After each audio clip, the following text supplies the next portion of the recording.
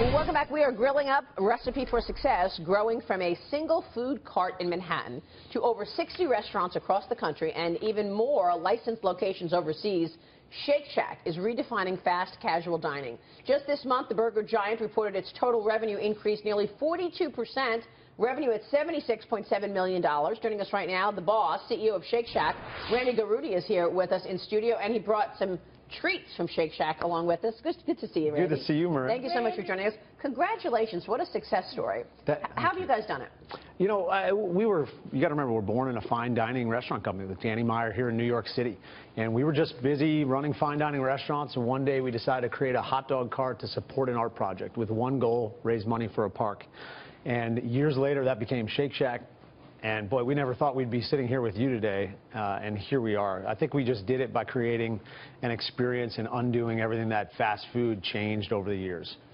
I love, and I was telling them in the break, that there is a regionality to the chain as well. That and there's a frozen custard, it's concrete, that you have down in Miami Beach and South Beach, and you put a slice of locally made key lime pie into it, and it's the most delicious thing that I've ever eaten in my entire life. So again, it goes back to the quality of the products, the quality of the food that you guys serve. What we say, Dagan, is the bigger we get, the smaller we need to act. And that means in every decision, whether it's design or food, when we're in Tokyo and Seoul and Moscow, London, all the places where Shake Shack lives today, we find the coolest, smallest artisanal baker who's doing something really interesting, the best chefs, we team up with them, and it's kind of the anti-chain. That key lime pie concrete, I cannot, like, I'm starting to salivate thinking about them. But again, it's kind of an exclamation point on what they do. But I mean, you're finding a real burger war at home, right? I mean, you've got all these burger joints coming up and trying to come up and innovate, but you're sticking to your knitting, and you're just, as Dagan says, putting some changes in specific locations based on that territory. But here's how we look at it, Maria. We didn't invent the hamburger, and we won't be the last ones to make a great one, that's for sure. But every time we put it together, I think Shake Shack puts it together in a package that is resonating with people. You know, now today, we all have our phones, right? And we have to take every second and share with everyone. We all just did it on the break. I just sent this out on Twitter. I did. And so what does that mean? It means you have to make a good decision about where you eat, who you're with, what you're doing.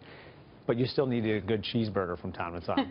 This is a small business at the end of the day. Let's talk about some of the policies you're hearing coming out of Washington. Tax reform, health care reform. Is this going to have an impact on your business? You know, hard to say what tax reform will mean yet. So we're watching very closely, obviously. You know, in theory, there's a positive impact that could come from tax changes for us. But we'll see. When it comes to minimum wage, and, you know, we had affordable health care long before there was Obamacare. We take care of our team. That has been our #1 focus. And I think by doing that, we've been able to grow around the world to over 130 Shacks. And whether it's Lexington, Kentucky, where we opened last week, or Korea, our 4th restaurant in Seoul the week before, I think if we take care of those things, you know, we're going to take care of the policies that the government gives us and do the right thing. I have a dumb question. Corn dogs, do you serve them through... In the book, we tell you how to make them. You used to historically serve them only on July the 4th here at the Shack. That's right. In Madison Square Park. Do you serve them in throughout the chain? From time to time, we may surprise you with a corn dog weekend, but otherwise, it's not a core menu item. Well, wait a second. How about breakfast? I mean, you're looking at growth in all different places. You're launching now a breakfast menu at your Madison Square Park location. Tell us about that. Today, we're launching at the OG Shack in Madison Square Park. Before that, we only did breakfast. You really call it the OG Shack? Definitely. Our little 400-square-foot box is the original, where it all started. Great. We only did it before at airports and train stations, but we're going to test it out and see. You know, it's not our core business and where we're headed today, but we figure why not learn a little bit and have some fun. Well, you got McDonald's in your sights. What's the growth plan? So this year is going to be our largest growth yet. We're going to do about 24 Shacks in this country and about a dozen overseas. So we're accelerating growth every year, obviously, since we went public. And our growth plan is to go get the premier A sites around the country, urban malls, pad sites, and really just be the best burger joint in your neighborhood. That's what we're trying to be, a place where everybody gathers in a retail environment that is shifting by the second. You know, it's interesting to me, too, when you see McDonald's and other fast food chains really struggling because people are saying the trends are towards health. And yet you're growing at a rapid pace. What is it I was going to say, what is your secret sauce? But I don't want to do that. We give you a version of it in the book. You got the shroom burger. The shroom burger. We think life's about balance, right? And look, I eat a lot of Shake Shack with my kids every week and my wife.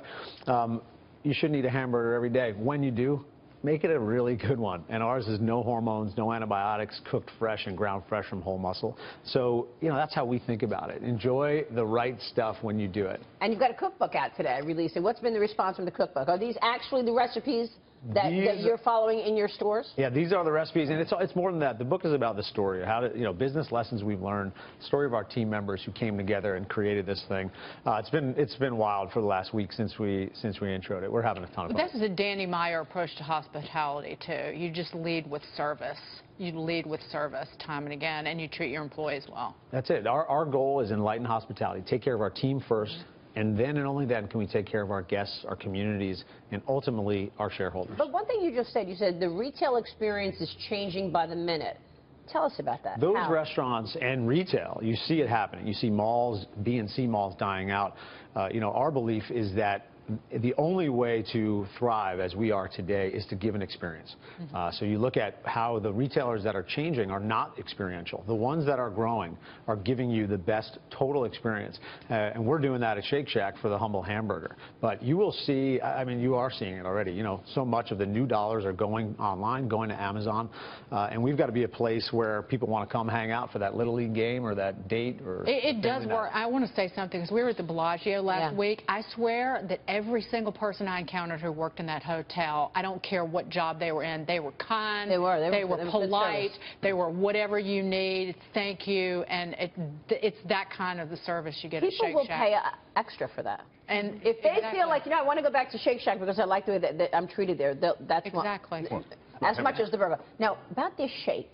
What is in this shake? I can't tell you that. Well, it's all right. We make our frozen custard all day, every day. Most shakes you get are ice cream that's been cooked, that's been made a long time ago. We're making frozen custard all day, hand scooping and spinning by hand like it used to be done. All right, Randy Garutti. You had us at hello. Randy Garutti, the CEO of Shake Shack, joining us. Good to see you, sir. Thanks so much.